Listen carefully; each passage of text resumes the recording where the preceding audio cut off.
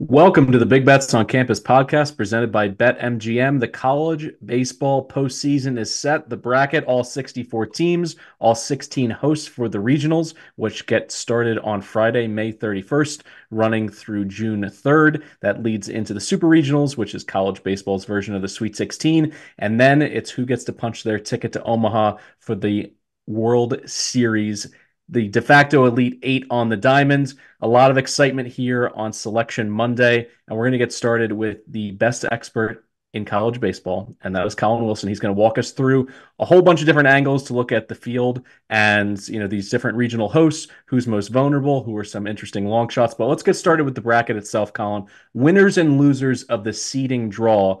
And before I kick it to you, it's important to note, Baseball America tweeted this out. There's a serious issue if you're not a top 8 seed. Since expansion in 2018, seeds 9 through 16 have made it to the College World Series just 5 times. That's just less than 13%. And of those 5 teams, 3 were the 9 seed. So generally speaking, if you're a 10 through a 16, you are on upset alert starting in the very beginning here in the regionals. They went just 2 for 35 on their trips to Omaha. All right, so what are your thoughts on the winners and losers of Selection Monday? Yeah, I got a pair of winners and a pair of losers here, but I'm going to start off with my Arkansas Razorbacks. They are on my winners list. This is a team that severely struggled down the stretch, can't score any runs. Nobody could pitch outside of Hagen Smith. So what do? They let them host a regional, and they send Louisiana Tech, Kansas State, who's not supposed to be in this tournament, and Southeast Missouri State. Now, there's no prior history to any of this, but these teams, these opponents, Louisiana Tech, Kansas State coming to Fayetteville, they're just not going to be able to match up with Arkansas. Arkansas is going to get a mulligan for their offense. They're going to be able to play with Mason Molina and Brady Tigert as the second and third starter and get away with not having them be accurate. They haven't been able to locate. They've been very hittable, and Arkansas is going to get away with it with probably one of the easiest draws out there. From a losing perspective, I think North Carolina, any futures we may have on them, may be in trouble because they are going to send. We talked about this. They reloaded this year with a bunch of freshman pitchers, and now those freshman pitchers, specifically Jason DeCaro, might have to go head to head in his first game against reigning national champion LSU, who is on a heater right now. Calabrese, who you got as winner or loser? I would say, the fact that you circled North Carolina right away, I agree. I mean, the SEC is sending 11 teams. They should be a winner of the entire draw in terms of the field. But the fact of the matter is, not only do they have 11 teams in, they have a lot of hot teams in the field at this point. We'll get to your Vandy boys a little bit later. But I agree. LSU getting paired up in the Chapel Hill Regional, that's a loser situation. I also like Dallas Baptist as a winner, getting to go to Tucson. If you look at the market right now, they're actually the favorite to win that regional out west. And I think that was a conversation we had for many weeks leading up. Who are the teams that are going to get a shot at these, Pac-12 paper tigers? At least that's what we've been calling them. And Dallas Baptist has been fortunate to be one of those teams. Yeah, I'm right there with you. My last set of winner and loser came down to winner Vanderbilt. I know we're going to talk about the Vandy boys later, but hey, something people may not realize. Tim Corbin, the head coach of Vanderbilt, just saw head coach Eric Bakich in the 2019 championship round at the College World Series when Eric Bakich was coaching Michigan. Vandy didn't have any problem winning that little 2 out of 3 series in the 2019 championship round. So you give a leg up to Vanderbilt getting stuck in the Clemson regional. And then from a loser perspective, you already mentioned it. Arizona's the big loser here. Yeah, they get to host. Good for you. But you've taken losses, 2 losses to Grand Canyon, who's the number 4 seed in your regional. And you've also taken a loss to Dallas Baptist, who also is in your regional. The Wildcats have the worst offensive metrics of anybody in this Tucson regional, and they've lost to 2 of the 3 other teams. So it's just bad news all over for Arizona in this regional. All right, Colin, feel free to jump back in and slam North Carolina for the answer for this question. Most vulnerable top 8 seed, in your opinion?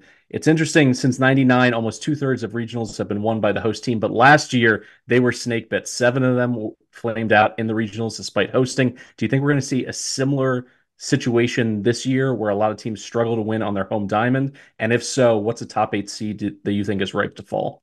Yeah, I think there are going to be some upsets here, and I'm going to head out to Charlottesville, where I think Virginia is in some trouble with Mississippi State coming to town. Anytime you got a number 2 seed or a 3 seed that's from the SEC coming, they're probably hot. They probably just slipped in with RPI, and Mississippi State checks all those boxes.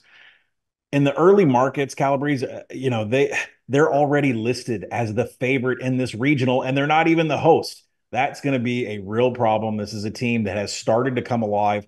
They showed signs of it in the penultimate weekend against Arkansas, almost taking that series against the Razorbacks. Then they got hot in the SEC tournament in Hoover. They lost their last two games to Vanderbilt and Tennessee, each by a single run. Mississippi State could easily be SEC champions right now, and they're just a couple years removed from being national champions. So there's a really good chance. Odds makers know this. They've already listed them as the favorite, and they're not even the regional host. So I think Virginia's in big trouble.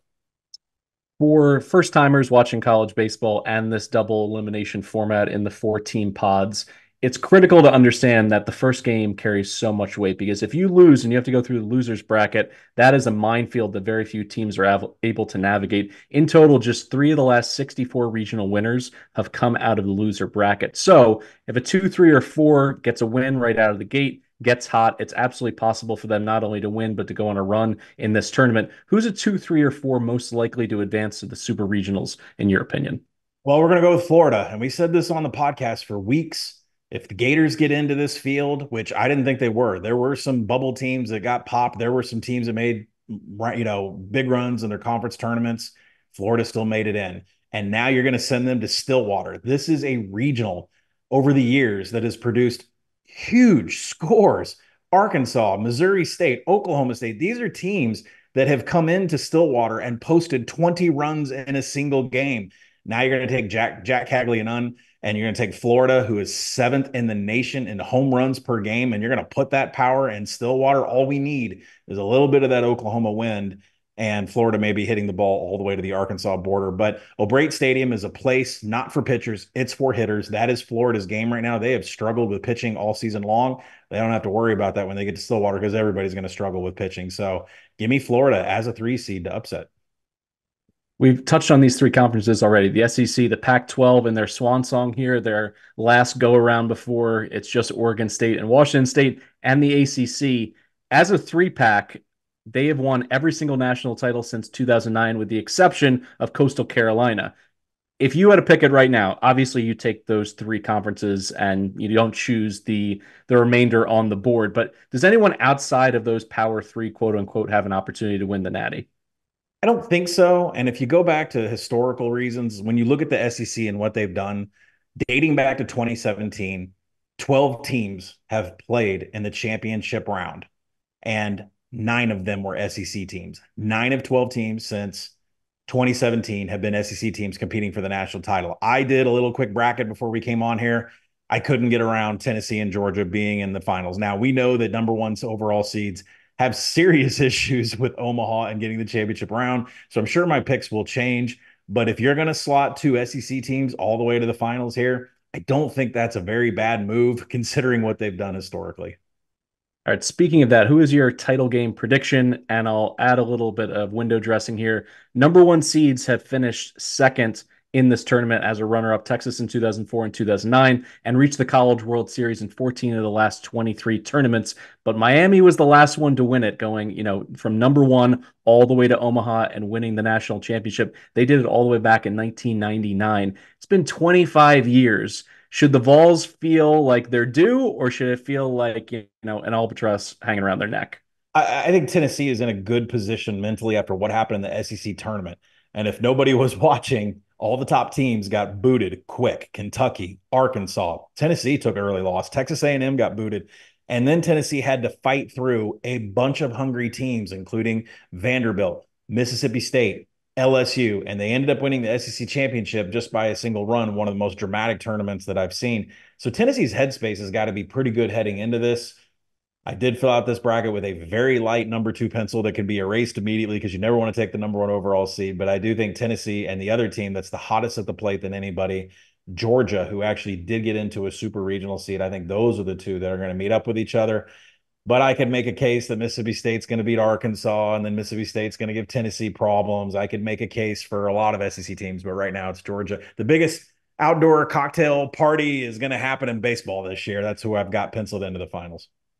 All right, going SEC on SEC for a title game. That's, I think, certainly within the bounds, and we've watched it all season long. There's been incredible, game being played down there. Teams are playing their way into fighting shape. You've seen it with Florida making it into the tournament, LSU surging, Georgia, who you mentioned numerous times on the podcast. They're not the same team that they were in February and March, and for that reason, you have to take them seriously to make a deep run. So having an SEC, battle for the title makes sense. But in terms of building a portfolio here, there's still time to, throw a couple darts, hope a team gets to Omaha. Who do you think is the best value right now in this field of 64? Yeah, right now, as we're recording this, I think Dallas Baptist plus 275 to win the Tucson Regional is the best bet that's on the board. Their starting pitcher, their ace anchor, Ryan Johnson, is one of the best in the nation. The guy has racked up over, I think, 140 strikeouts and 100 innings. It's pretty amazing what he has been able to do. But statistically, if you look at all the teams, Arizona, West Virginia, Grand Canyon, and Dallas Baptist, only one of them has a complete resume from you talk about road, right? Road strength of schedule. You talk about road RPI. You talk about slugging. You talk about what the pitching staff does. It's all Dallas Baptist, and they do play a pretty tough non-conference schedule. Like I said, they've already beaten Arizona twice here. So plus 275 on a Dallas Baptist Patriots team that's beaten this regional host twice. Yes, please. That's the value that I want right now. All right, let's close this up with a softball question for the casuals out there. If they're tuning in for the first time, haven't watched college baseball all year, who are the two appointment television starters that you want them to watch? And who are the two guys in the lineup that maybe time your bathroom break for later because you want to see these guys hit? Well, you're going to see Charlie Condon from Georgia hit. And you're going to see Jack Caglione from Florida hit. There's no other two names. Maybe I could make a case for Oregon State. There's a couple players there in that lineup. They're going to go to the MLB. But those are the two offensive players that you absolutely don't want to miss. And then I'm going to rely on my guy Hagen Smith at Arkansas. I still believe he is the best pitcher in the game. He is a mold of Randy Johnson, long, lanky lefty that throws, pitches, sliders and cutters that no one can hit. So I'm going to stick with Hagen Smith as much watch TV. He should have no problems with La Tech, SEMO. I don't know who the Kansas State. I mean, it's just going to be fodder for Hagen Smith this weekend. So I'll make that my appointment viewing.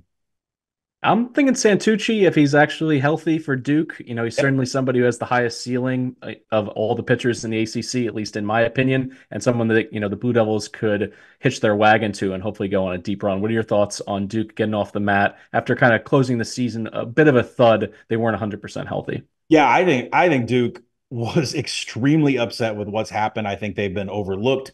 North Carolina wrapping up that ACC regular season title pretty quick. A lot of love for Clemson, a lot of love for Florida State. Duke just was not having it in the ACC conference tournament. They really made a statement, and they did it without Jonathan Santucci, their number one starter, who is out with a rib injury. He should be back here for regionals. I think Duke is out to make a statement, and they're going to be so upset that they are not a regional host and passed over. They're going to be able to do a lot of damage here. So if Jonathan Santucci is healthy, Duke is a really hard team to pass up and wagering on regionals.